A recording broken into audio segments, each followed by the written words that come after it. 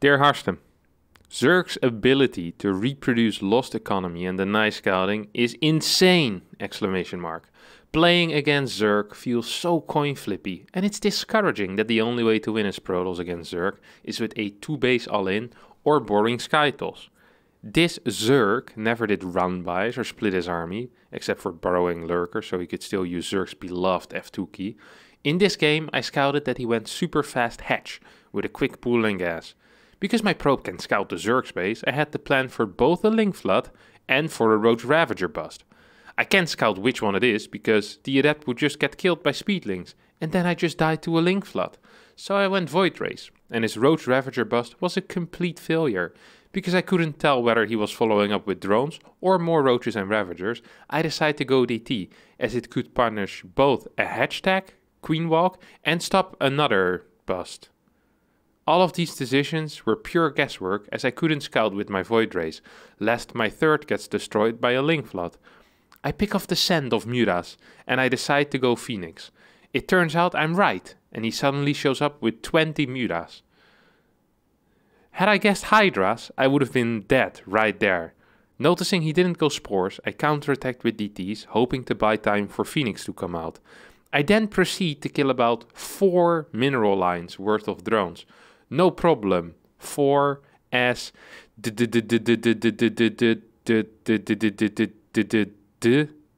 those are D's. He means that he pressed the 4 button control group hotkey, which is usually where the hatchery is, then S for select larva, and then press the D button many times. Now, it probably just held down the D button once, but I understand what he's saying. He should have been dead there, but I couldn't kill him because my anti-air was too undeveloped. I kill hatcheries everywhere, but he just seemed to have infinite economy. He even goes ultras, all caps, against the ground Protoss army, exclamation mark. Yet he still wins despite all of this. After being so inactive with his Muras, losing 4 mineral lines to DTs, losing another 60 odd drones to run-bys, F2ing everywhere and going ultras, he should have been dead as dirt. But nay, exclamation mark. Please, Captain, this is totally Imba. Is it? Or do I suck? Question mark. This is a great little form here, as really this is kind of how most stories get told, you know? Whenever you're telling a story and you're upset about something, you always leave out the things that you did, you know? It's like, yeah, so the other day I was just having dinner with Marge, and all of a sudden, out of nowhere, she just threw a glass of wine in my face, leaving out the part where you yoinked an entire lobster straight onto her plate, and then started throwing chairs into the air, make them into a header, just to land into her food as well. So I feel like we're lacking a big part of the story here. All we've seen is brilliant moves out of the person called Probius Corp, who is of course a Protoss and his masters on the NA server, and the Zerg just being a little idiot. Now, this sounds pretty unlikely to me. I have to say already at this point, if I read a complaint form like this, where the Protoss does everything correct and the Zerg does everything wrong, and this guy is hard stuck in Masters, I'm already thinking, I doubt that you did everything correct, my friend. But you know, as always, I am very open-minded to the possibility. Just perhaps a little bit more skeptical than I usually am, just because of how his complaint form was worded, and you know, the structure of it, with him being the complete hero and the Zerg being the complete idiotic villain. So yeah, I'm curious to see what's gonna happen here. Oh, look at that. 14 hatchery. Now this is a cool little move here out of Yeast. It has a nice name as well, I like that, Yeast. And this is for sure is going to confuse the mediocre-minded Protoss player, but of course not Probius Corp, as he is definitely not mediocre-minded. At least not what he wants us to believe. Now, the 14 hatchery, worse economically than the 16 hatchery, means you get the hatchery before the Overlord. This allows you to always get the hatchery down before the nasty Protoss comes over and blocks that hatchery with the probe, forcing you to take this base as your natural or this base as your natural. So actually a pretty cool little move, something that a lot of pro players did for a while. The problem is because it's worse than 16 hatchery. If the Protoss decides to go for a no scout, you're just in a bit of a bad spot as a Zerg, because you're sacrificing a bunch of eco. But it is definitely playable, and it makes the games very consistent, because you always open up with this hatchery over here. Now, on top of that, he follows it up with a very fast... Actually, this is really rapid speed. So, yeah, this speed is going to finish at, what, the 310 mark? Ooh, and straight roach burner. So I like this build order here out of Yeast, honestly. I'm a big fan. Now, technically the Protoss could have scouted it, but it is really tight with the link timing. And, I mean, he just gives up the probe for free now. I kind of understand what he's saying, okay? I kind of understand what he's saying. Now, I have a word of advice here for all tosses around the world and also for Probius Core. If you're afraid of a cheese and you're not sure what it's going to be, a really cool thing that you can do is, rather than letting your probe die for free on the ramp, which might have seemed like a good decision at a time, you know, you're like, oh, you see a ramp, it's a nice burial site for this probe. Yeah, I could just let it die here to the 2 links that never would be able to catch it if I just sent the probe over here. Rather than doing that, what you could do is you could actually send the probe over here.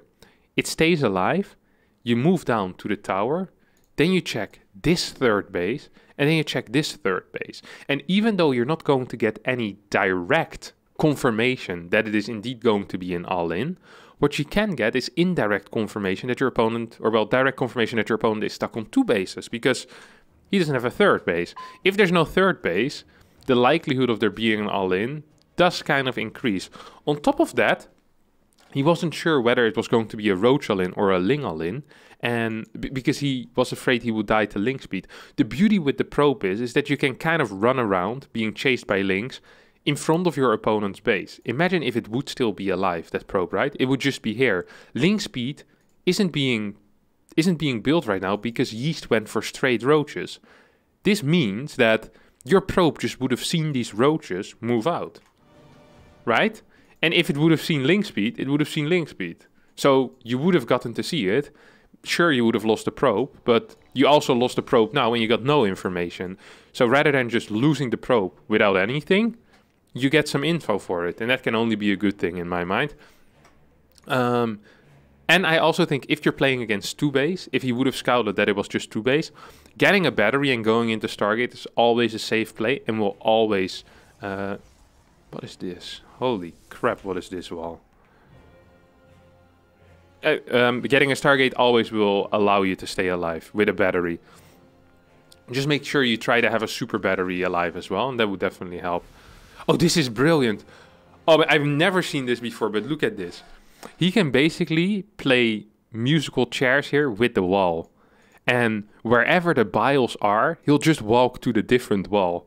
I don't think this was done on purpose, but this is actually kind of useful in this type of situation. Like, he could... he gets biled here, he just walks to the next wall. Well, he doesn't do that, but he could have done that, in theory. That is actually pretty cool. Also, that first Void Ray is pretty late. I don't know why, but it's just late by 15 seconds or so. Of course, he's still gonna hold really easily, because, let's be real, he has a full wall, he had a battery. Quick tip, by the way. When you see this orange marker, that doesn't indicate a spot where you need to move your units. That actually indicates the spot where the bile, these things that are now going up in the air, will fall down into, okay? So try to move your units away rather than to stack as many on the same spot as possible. Just a quick tip there for all the tosses, well, everyone really out there. So he did it correct with the Stalker, but the Adept just stayed there. It's a little bit of a mistake. Another thing also is that usually you want to focus on one unit rather than trying to kill all roaches and ravagers at the same time by making sure they all get red health. One of the main things in StarCraft is to lower your opponent's damage output as fast as possible. And a good way to do that is to focus units one by one, especially if there's very little units. Because the longer they stay alive, the more damage they get to do, obviously. I like that he finished a pylon here. There's no real use, but still, you know, extra safety. You can never be safe enough. This is a double bagger. We can feel it already, you know. This is a double bagger. I've never actually seen someone double bag. I've heard people speak of double bagging, but I've never seen it in real life yet.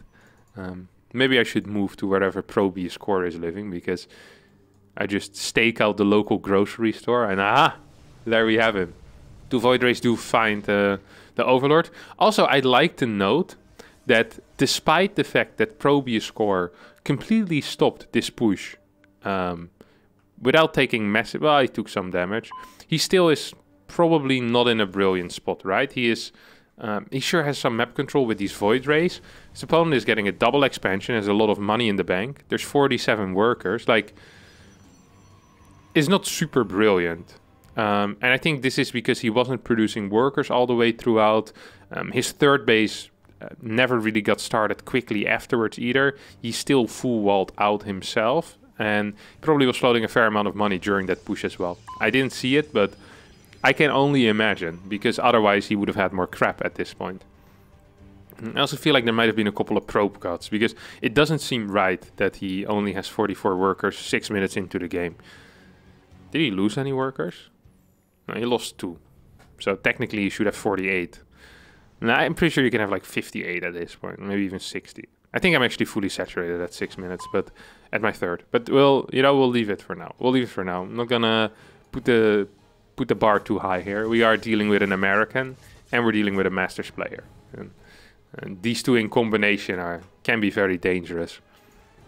They're actually the most dangerous kind of American, the American Master. Because they have the belief that they understand the game, so they start making their own builds and their own shenanigans, you know? And before you know it, they invade another country again. So you always got to be, you got to be very, very careful here with the American Masters. Okay. Charge being researched. Forge is here as well. I like these things. I genuinely do like these things. This is good play. We're lacking some obvious vision. This is one of the themes that came back in the balance complaint forums. This was a thematic complaint forum. It had a lot about the lack of scouting and the ability to reproduce. That's mainly what it was about. And Protoss doesn't have an easy time scouting, but we do have a couple of tools for scouting. And none of these tools are 3 Void Rays and 6 adapts. No, the tools are an observer, hallucination, and an oracle. And Phoenix I'll also count. And in the early game, an adapt, you can use it. He didn't build any of these and then started complaining about scouting. This is like not inventing radar and then complaining that that you don't know whether planes are coming or where the boats are, you know? Like, it just doesn't make a lot of sense. Like, just invent radar technology. It's not that difficult, my friends. Bats have the same as well. I've actually once heard a story. This could be completely fabricated, so take this with a grain of salt. So most of the things I say are completely fabricated. I once heard that the American military, the guys who made the radar technology, couldn't believe that bats also were capable of doing similar things, because it was such sophisticated technology that they wouldn't allow it, you know? They were like, there's no way this is true. That was the story. I know it wasn't very good. These 2 Void Rays also aren't doing a very good job. They now went into the main base, lost one of their brothers, then started focusing an extractor, and then, as it almost died, swapped onto one of the queens that got transfused by his friends. So, wait, didn't this guy say that he sniffed out the Mutas? I'm gonna have to read this again. What did you say? Control F. I pick off the scent of Mutas and decide to go Phoenix. Did he have a Phoenix before this already? He had 1 Phoenix already. Okay. Yeah. He had 1. Okay. I'll give you that. Decide to go Phoenix. Okay. I can feel that. To be fair, having a blind Phoenix is always good. For a second I thought that when he said picking off the scent, he meant I got attacked by Mutalisk. This is like getting mauled by a bear and then going, I'm picking up the scent of a bear. I feel like I should get my bear spray out. But no, he actually already had a Phoenix out. You know what? You win this one, Probius Core. You beat my analogy before it even got out of my mouth. I love this DT run by. Now this is a banger. This is great. Sends in 7 DTs. Imagine just having the money to spend on 7 DTs. Then you know you've been a good saver, you know? It's like when I was a young boy, I had saved a lot of money, me and my brother together. And then once the Game Boy Color got out, we could buy it together with Pokemon Silver. And we felt very good about ourselves. Probius Core managed to do the same thing now. He just warped in 7 DTs when he needed them the most. He was like, damn, that's a cool Game Boy Color. I can buy that. And those are cool 7 DTs. Let me just warp them and run them across the map. He's actually doing a crap ton of damage. My favorite part of all of this, though, is not the fact that he could afford 7 DTs or the fact that he killed like infinite workers. No, it is that during all of this, he didn't build any more Phoenixes. So first he picked off the scent of Phoenixes, remember? He smelled them. Then he was getting mauled by Muras as he moved across the map. And then as his DTs were keeping his opponent busy, he decided that the best course of action was to completely idle my Stargate for the next minute. And just start building Immortals instead. Because the thing that we really need, if there's only flying units on the map, is a unit that deals well with ground units that are armored. That is just a brilliant call, and this is the type of call you don't really see anymore past the American Masters level. I did a good job with the harass, you know, I'm gonna give you that. You're in a fine spot. Starts once again. You have cannons, batteries. Good setup. No fort base, by the way. My man is on 80 workers. Fantastic economy. He is outmining his opponent because he just killed like 50 workers, but he's on 3 bases. Now, very often if you have 80 workers, you might want to consider getting a fort base. As right now, most of your probes are just doubling onto your 3rd. Like, you're actually double saturated almost. Yeah, it's impressive. Fort base goes down. You lose every single Phoenix to the Murales. Like, Phoenixes are good against Murales, but you do need to control them. Which... What do you think that Stalker was thinking as his friends were just standing around admiring the unbuildable rocks? Okay, boys, how about you help me as well? I like this counter. Do I like this counter attack? I actually don't like this counter attack at all. No. It's a counter attack that is meant to kill workers. Because there's no ground units. But because there's no ground units, 5 Zealots would have done probably the exact same thing. Except in that case, you wouldn't have lost the Stalkers. I'm also impressed by Probius here. That he can warp in, what is it, like 20 Stalkers without getting Blink or without starting Blink. And just kind of using them as a stupid Zealot. Like, so far they haven't really achieved much of anything. After realizing that his Phoenix control isn't quite what it used to be back in the day, throws down a fleet beacon to get the range upgrades. I approve of that move. I approve of that move. I feel you as well with your Phoenix micro not being what it used to be. Honestly, you've done a lot of damage, but you've also thrown away a lot of armies at this point. And you haven't really transitioned into an army that is great at dealing with large numbers of Muras, except at least not with the control that you've been showcasing so far. So, yeah, I'm not a massive fan of everything. Sorry, do you have +1? I wouldn't mind +1 either on the Phoenixes at this point. It tends to be very, very useful. Your control here is quite good, I have to admit as well. Like you're controlling this well. You really are. Also, as there's no spores yet, I wouldn't mind seeing like a single DT being sent by. Very often in lower levels, people believe that DTs are only useful when you warp in 12. But actually, if you send a single DT to a base without any detection, you're most likely going to get a lot of workers anyway. And often what's better is to split DTs up rather than to send all of them to the same base. So see, these 2 bases do have detection, but the outside bases don't. 74 workers once again for the Zerg. So the Zerg actually is macroing up while he's playing. He's doing quite well. This is a very good run by. But okay. The idea behind it was very good, okay? This is the... Okay. When I said this is a very good run by, I didn't know you just walk straight into your opponent's vision. This is like if Frodo were on his way to Mount Doom, and the entire time he's just screaming, I have the ring! Hello! I have the ring!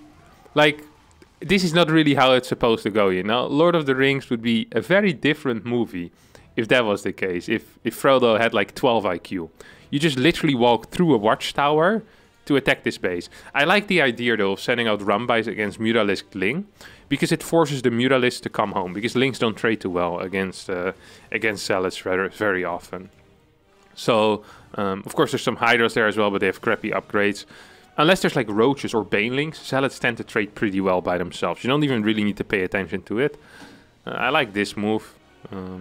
Once again, I would have preferred to see them split, or just to have one send in, but it's not necessarily a bad move. At this point, the Zerg is actually, I think, slightly ahead. It's because he's been trading better, and because he's actually been mining from multiple bases most of the time.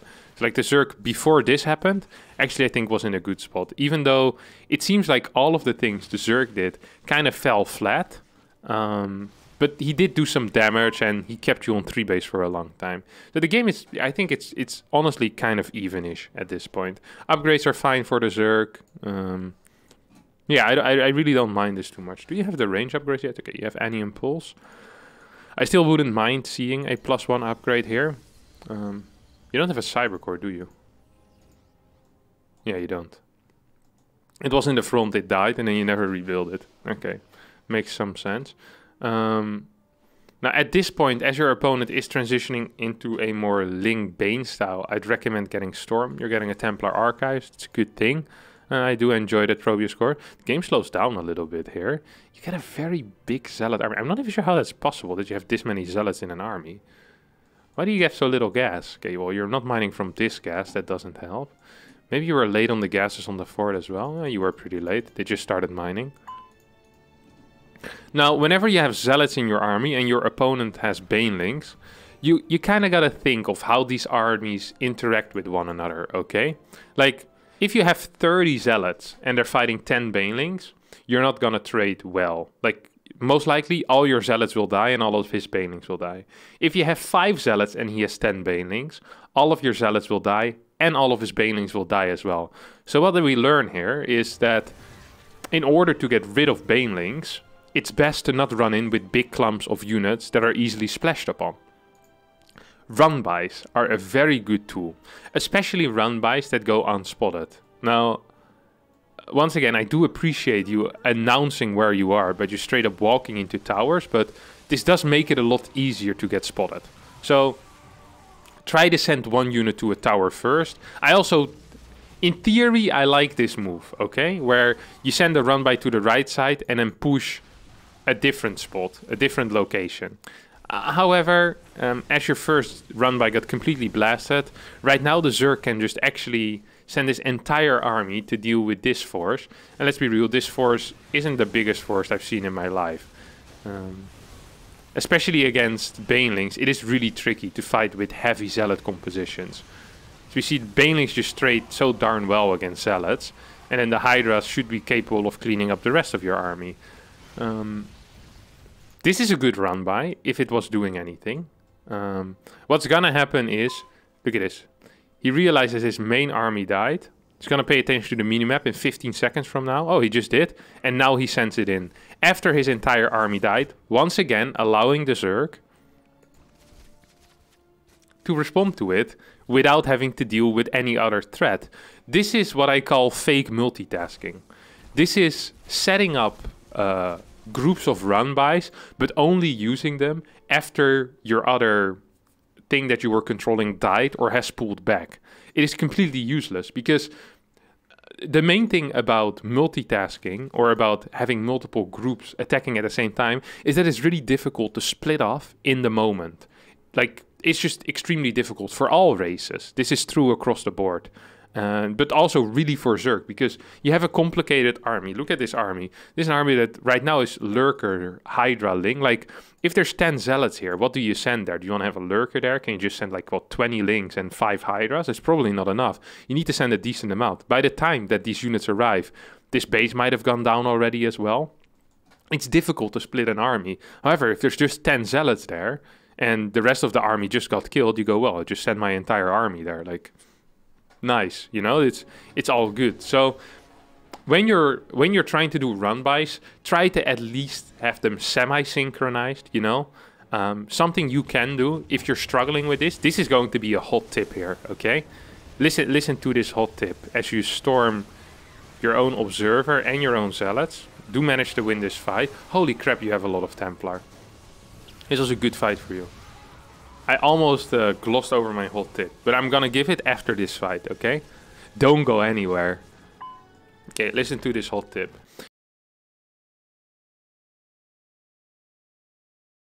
Imagine you have a main army here, which you do, okay? And you want to start pushing into this area, but you know you have crappy control of multitasking, or just of your army in general. So you only need to focus on your army. What you can do is you can just rally 5 Zealots with a massive attack move command. And you just go on the minimap, you go like A move, A move, A move, A move, and you just A move a couple of things. And you make sure that the run-by arrives while you are fighting. So you send the run-by from here, pretty far away, and it will take like 20 to 30 seconds. Then you just start moving to the watchtower, and you start doing things like clearing a bit of creep, throwing a storm on this army. And then while you're fighting, your Zealot run-by arrives, and the Zealot run-by will take care of stuff, you know, by itself. Like, Zealots are really good while they're not being microed. They're even better while they are being microed. A lot of top Protoss player will make you believe that that's not the case, and that when you leave Zealots alone, they do their best job. You know, they don't want to be those micro managers, but it's completely fine to just let them work by themselves. Just a move in a certain pattern and then start controlling your main army. It's not really multitasking, but it is a run-by, and it is a setup that works really well. Very often what I see is that people send in the run-by first, gets cleaned up, and then after they see that a run-by died, they start moving in with their main army. So like, this is exactly the type of move that I was talking about. This is brilliant, except this could have just been Zealots. Zealots are really good when not controlled. DTs are even better, but DTs are super expensive, and they're kind of similar to Zealots anyway, you know? They're a ground unit that probably doesn't escape. So you'd rather have cheap units. On top of that, the Zerg is on 98 workers, is mining a crap ton of money, and the resources lost is still pretty close. So you do really need to start doing some damage. And now you see, your DTs are starting to do some damage. They take out the base. Zerg needs a split of units. This is annoying for the Zerg. If right now you would be moving forward here, I think you could just pretty much blast this little army that is here. It's what, 5 lurkers? You have an observer, you have a crap ton of zealots. You could lift one of these lurkers. Look, he's really struggling with it. This is what I'm talking about. Run-bys are just difficult to deal with because you don't quite know what is there or what is going to be there in the future. Your army composition also sucks. You need a second robotics facility for more immortal production against the lurker ultra army, which is not really an army. Like, this is always so funny to me when people complain about, oh my good lord.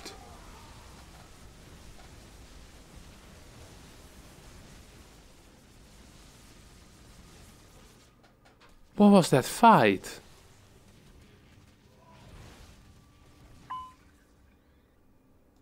There was no support there. It was just lurkers. Oh, this is why I sent one unit to the tower first. If there's lurkers there, they'll show themselves. Oh my god. Well, painful. Painful. I wonder how you lost this game. Good lord. There's like 50 supply there for free. Kill like half a lurker. Okay, anyway, what was I gonna say? I had a good thought in my head. Right, I think you complained about the fact that he goes ultras against a ground Protoss army. What an idiot.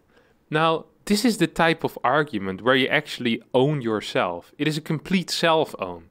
If he manages to kill your army with ultras, even though you have a full ground army, it is probably your army composition that sucks even more. How can you not understand that? Like, if you have an army that consists of Mass Templar, Zealot, Archon, and almost no Immortals, and you die against Ultras, then you can't say, what an idiot for being Ultras. No, you're the idiot for not building enough Immortals. Like, it's a complete self-own. And the fact that you didn't realize that makes me doubt that you actually have double-digit IQ. Phoenix comes home. I like that. Like, you can say a lot about this Zerg, but this Zerg is making plays. He really is. Attacking left, right, and center. Different unit compositions. He doesn't F2 at all. This is a run-by. He's been doing run-bys. He's been splitting up his army when he has been getting harassed. Like, this Zerg has actually been playing quite well. Sure, his creep trend wasn't brilliant. Some of his fights have been mediocre. His dealings with harass hasn't been perfect, but he's kind of outplaying you, my friend. And so far, the only person that actually dealt with harass by splitting off units actually was this Zerg player. You say that he kept F2ing, but you have freaking Phoenixes and Observers all in the same move command. Like, yeah, you're not F2ing though, because the Phoenix sometimes flows behind. I'm not even sure why you're still controlling the Phoenix at this point. I do like the dedication to your army, but I say just let it patrol some area and pretend you forgot about it, you know? You don't want to be controlling a Phoenix when you're fighting a ground army like this. Once again, slightly too many Zealots, so you want to split off like 7 or 8 off. Go to this base. Once again, Zerg splitting off part of his army to go for harass. It's looking quite good. Like, honestly, the Zerg is pretty decent. I really do believe the Zerg is pretty decent. This base. You have too little Immortals. You have too many Zealots. Not enough Archons really either. Sure, you don't have a lot of money. That's because you also haven't been expanding enough. You also have pretty poor map vision this entire game. I don't think you managed to occupy a tower. Then you get chased by Ultras, Lurkers, Banings. Good fight by you though. Really nice storms. Pretty decent target fire as well with the Immortals. And you managed to conserve most of your Zealots. So after a fight like this, rather than always sending DTs across the map, just go for like a 5 Zealot run by. Just go like bang, bang, bang. You know, on the minimap. I just pinged that. You just, boom, go to that watchtower and then you walk into that spine and you don't even really have to look at it. Just go for it, man. Meanwhile, while you're doing that, you take the gases here. You probably have to take another base because currently you have 49 workers on this base. Now, I am a person that does like oversaturation every now and again, but this is pushing it even for me. Can you give up this base? Because, okay, who is F2ing now, baby? Who is F2ing now? What is this?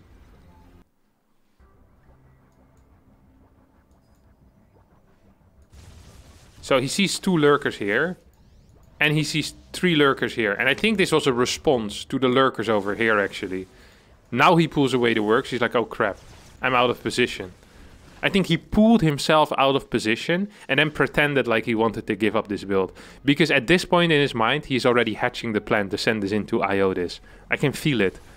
I've got a kind of a 6th sense for that at this point. Well, I already have a regular 6th sense, so more of a 7th sense, I would say.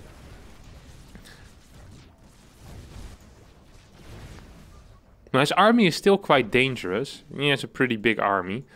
However, the Zerg army is just a lot larger. And, well, just a lot larger. I think at this point, more stuff just beats less stuff. There's 14 Ultralisk against 4 Immortals. This Zerg could probably fall asleep at his keyboard and still win this game at this point.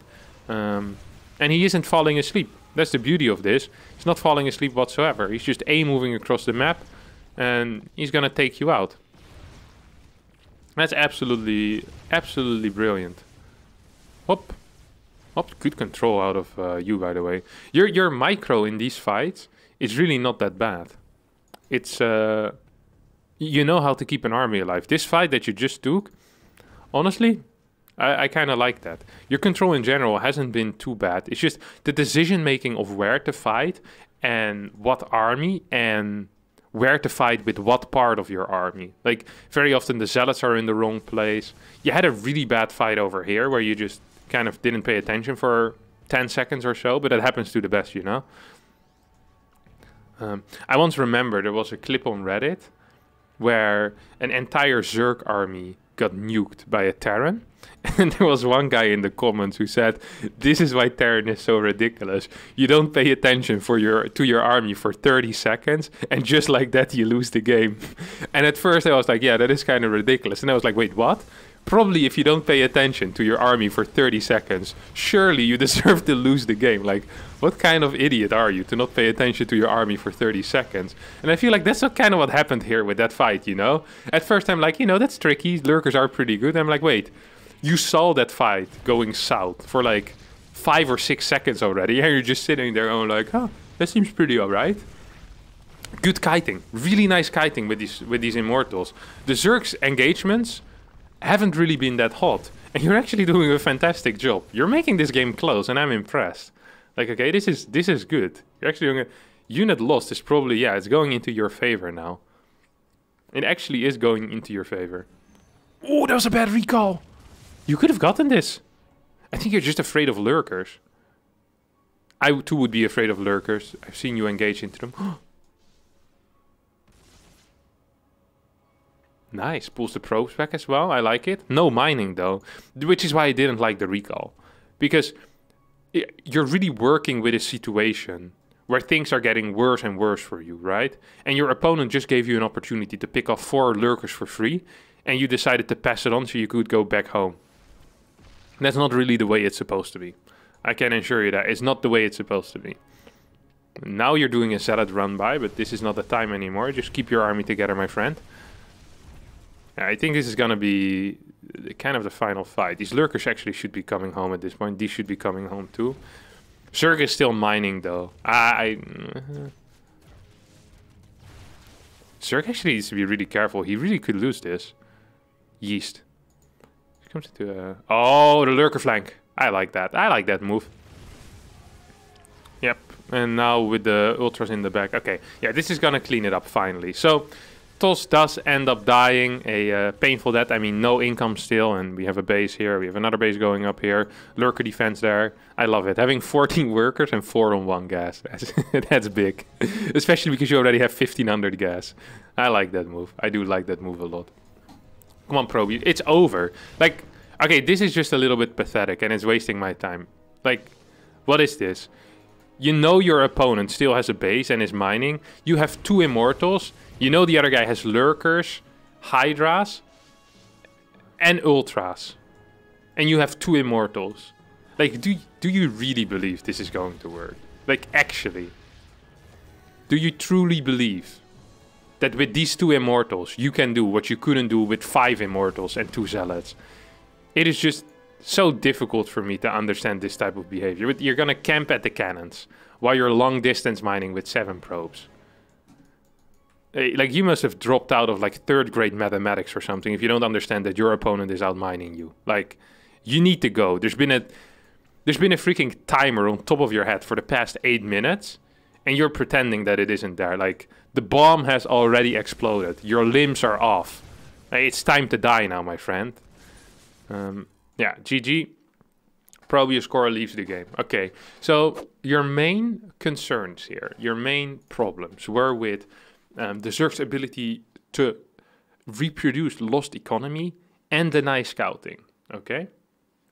Well, to reproduce lost economy, yeah, Zerg is pretty decent at reproducing lost economy. They can rebuild anything very quick. That is something that is inherent to the Zerg race, and it's one of the reasons why they're capable of being competitive. If they would be like the other races, they wouldn't be capable of being competitive because their units are just a lot worse. They need that ability. This is what kind of makes it balanced. Like, on top of that, it's not like he actually got ahead in economy. He got ahead in bases. You were up in workers for the majority of the game. The problem was you were on 3 bases while having 80 workers, or on 4 bases while having 85, while 2 of them are already mined out. You were just way too slow with expanding. The problem here wasn't so much with the worker count, it was with the base count. And when it comes to the base count, what is stopping you from taking extra bases? Nothing. So on that point, on the reproducing lost economy, I'd say yes, they're fast at it, but that wasn't the issue. You missed the issue here. Like, the issue was the bases. not the drones. So on that, I'm gonna give you a big fat no, a deny. Then when it comes to denying scouting, well, he didn't even really try to deny scouting so much as you're just giving yourself like these mental blocks where it's like, oh, there might be speed or there might be roaches and I can't figure out what it is. Sometimes you don't need to figure out what it is, you just need to figure out what it is not. It was not a third base, so building a battery is fine and getting a void ray is fine. You did those two things and you survived. Like, you would have survived against both the Link Flood and against the Ravager, so why are you complaining? Like, that part of the game went very well for you. That was probably one of the only parts in the game that went very well for you. It's discouraging that the only way to win as Protoss against Zerg is with a 2-base all-in or boring Skytolls. This game could have been win in like a million different ways. As they say, all roads lead to Rome, except perhaps the road that you picked, because that one led to Atlantis. Like, you're dead under the sea, my friend. I'm not sure what you were doing, but you never rebuilt your Cybercore after it got taken out at like the 14-minute mark against Mutalisk, which didn't allow you to build a second Robo to pump out more Immortals, which was the one unit that would have won you the game. Your army composition in general was way too zealot heavy because you were lacking that gas from a 5th base, a faster 4th base. So you kind of dug your own grave, built your own coffin, then jumped in the coffin and laid in your grave. And then all of a sudden you're surprised that you find yourself in a grave in a coffin. It's like, well, this is, you know, this is what you did, my friend. Well, like, I can't help you anymore from here on out. Like, the Zerg isn't broken. The Zerg made a lot of mistakes, but you made way more mistakes. And the biggest mistake was just never expanding. And, well, that one fight against the Lurkers also wasn't it. So, my friend, Zerg isn't broken. Zerg isn't too good at denying scouting. They aren't too good at reproducing drones. You just suck. And that's the hard reality. I'm sorry. Alright. That's going to be it for today's episode of Is It Imba or Do I Suck? If you enjoyed it, be sure to subscribe to the channel. We're almost at 200,000 subscribers. Only 130,000 away. So be sure to subscribe now and get that ticket for the big lottery that we will have at 200,000 subscribers. Don't forget to hit the like button as well, as this was a funny video. And we'll see you all next time for more videos. Bye bye.